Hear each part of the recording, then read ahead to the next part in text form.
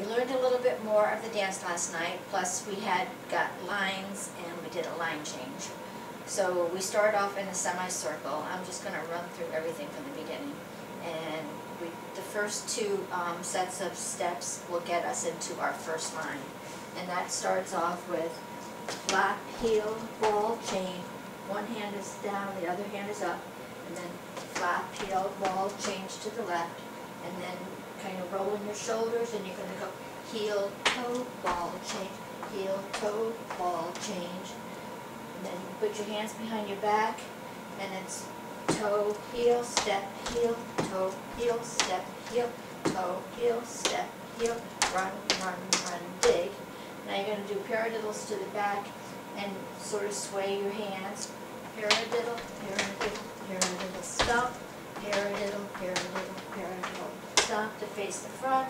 One paradiddle to the right, paradiddle, stomp, paradiddle, stomp.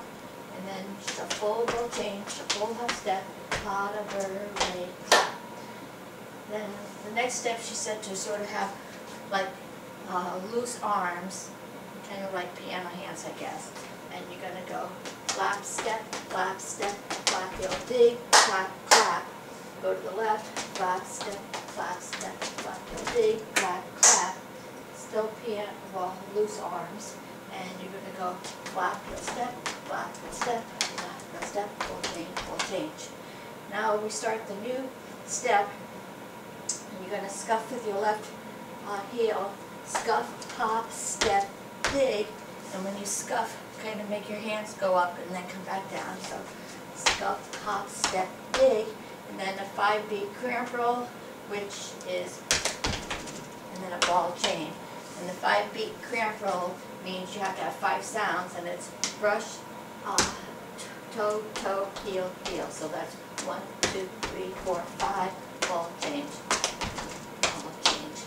Then we're going to change lines. If you're in the first row, you're going to go over your second shoulder to go to the last row, and the step would be 1, 2, 3, 1, 2, 3, 1, 2, 3, ball change. Again to the 1, 2, 3, 1, 2, 3, ball change, and turn over your right shoulder again to face the front. If you're coming from the back, then you're just going to go 1, 2, 3, 1, 2, 3, 1, 2, 3, ball change, 1, 2, 3, ball change. Everybody moves up a line, the front line moves to the very end. And that's all we learned. So I'm just going to run through everything a little quicker. So starts off flap, heel, ball change, ball change.